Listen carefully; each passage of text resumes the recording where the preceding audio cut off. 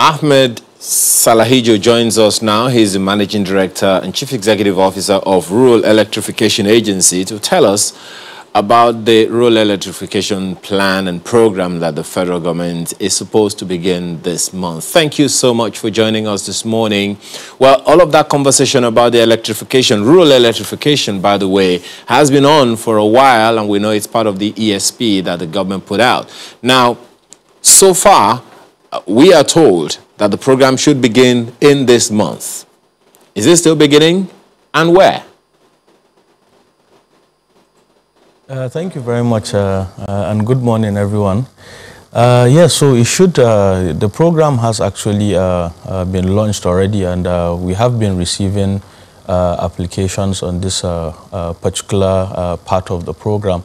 So yes, it will begin this month by the grace of God, and we're looking at in the next week or so. Once we have some disbursements from the Central Bank of Nigeria, some of those applications have actually been submitted to the Central Bank, and they are currently being reviewed.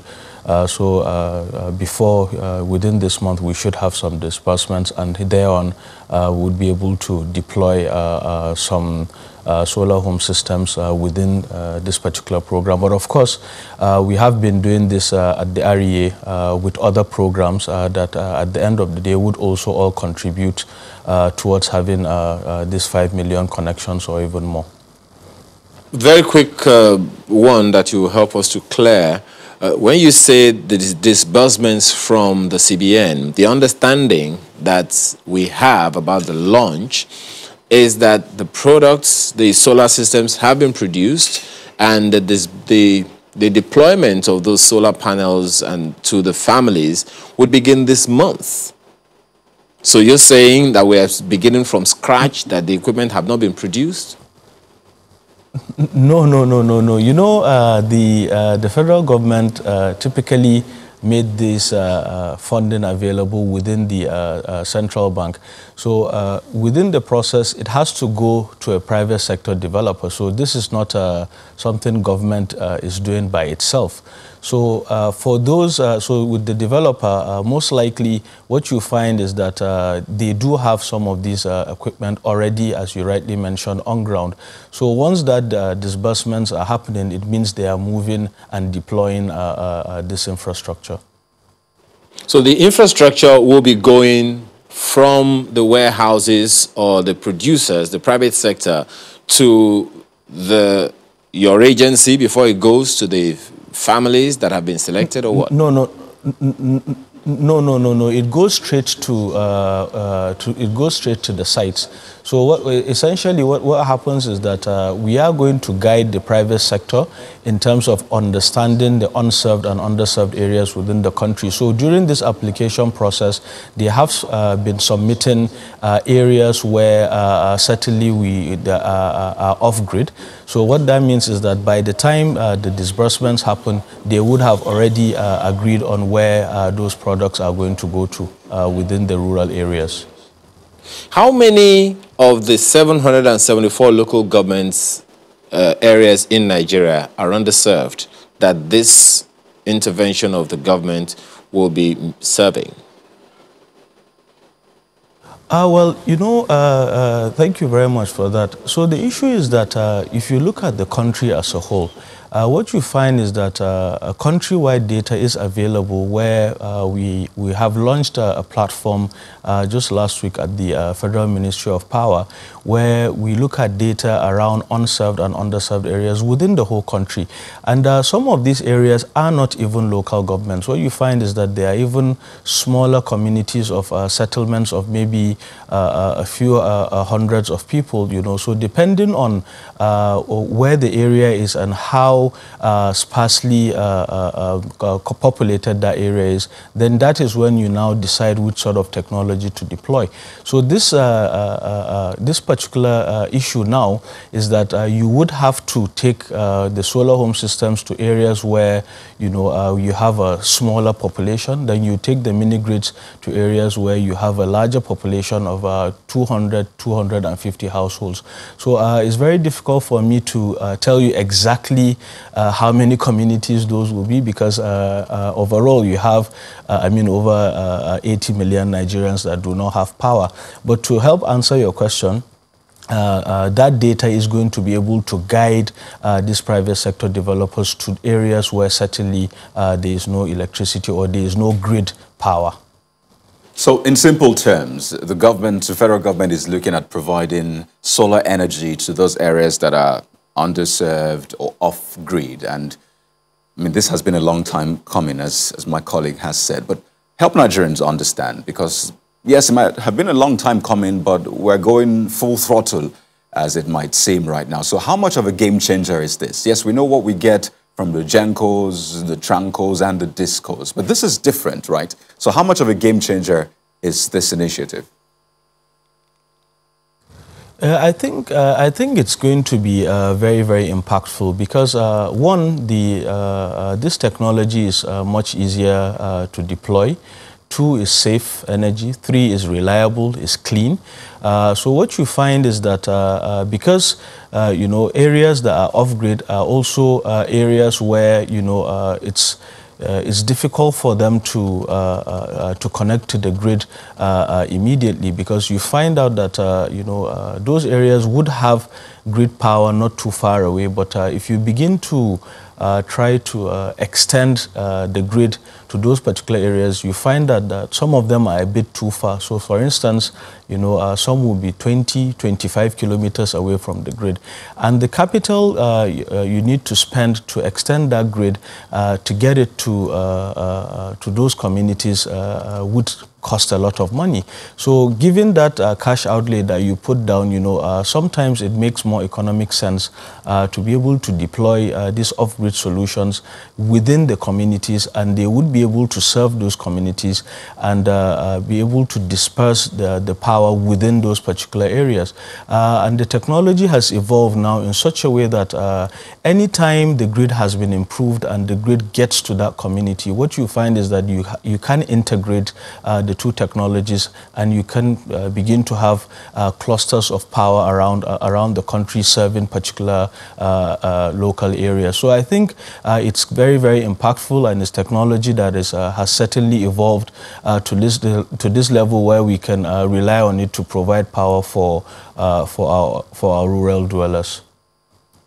There's an elaborate document on, what participants need, both at the upstream and downstream, how the central bank will come in to play a huge role in this. But for the consumers, which is like you and I, or maybe more of I than you, for the consumers, so let's try to break it down. How much power, how much kilowatt hour would they be getting per day, and at what cost? Because you say that this is more efficient, it costs less. So how much power and at what cost? To the consumer, that is. Okay, thank you very much for that. So typically what you find is that this would definitely vary based on the usage of the power. So sometimes, for instance, like the last commissioning we went to in Ogun State, what you find is that the capacity of the plant that we put out there was about 100 kilowatt. So you see that based on the household and based on what they are using, but if you think of a typical household, what you find is that they use their consumption is actually very low, because in the rural areas, once you can charge your phone and you have a few light bulbs, even though I noticed in some of the communities now there's been a rapid evolvement of antennas, which means that rural dwellers are going to buy TVs now that they have the required electricity.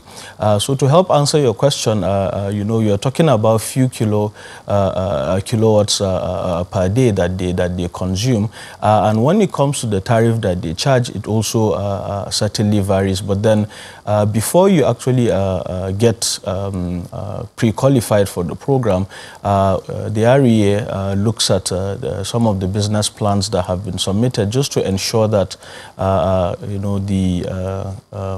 the submission the private developer has made is a viable submission, and at the end of the day, obviously, if we feel the tariff that they are charging is a bit too high, is something that we would advise that they come down on. And also, some of the things we've noticed some of the developers do it nowadays is they charge you as you consume. So if your consumption is low, it means that you do not pay as much as you would if you're consuming the power more than that. So if you have low consumption, chances are that you pay much lower. Okay. Well, you have to tell us now how much that much lower is. But one other question that you talked about the other time where you mentioned that you've done some mapping, you've identified the communities. And if it is going to be difficult for you to say, okay, this is the number of local governments, definitely you should be able to tell us at least what's the average number of communities. According to the Economic Sustainability Plan, where this program is coming from, this program is supposed to be done in consultation with state governments. How many state governments have you spoken with? How many communities have been mentioned to you by each of the state governments? You know, it's very difficult for me to answer that because they are, you know, the number that you should be working on, to be very honest, is 80 million Nigerians or more do not have power. And this program looks to take power or make 5 million connections to 25 million Nigerians.